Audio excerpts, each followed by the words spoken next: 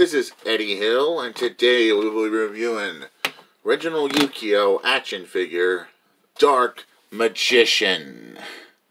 One of my favorites of these, of the original Yugioh, and I hope I'm reviewing him, he'll be one of yours.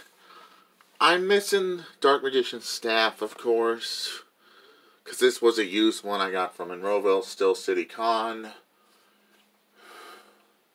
Problem I have, all in all, great figure. The paint on this guy is really good, accurate to the card, and the arms do move. I do like that. Head doesn't move. That's the problem I have with it.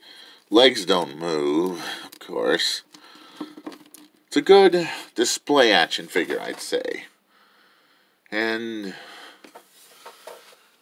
this is...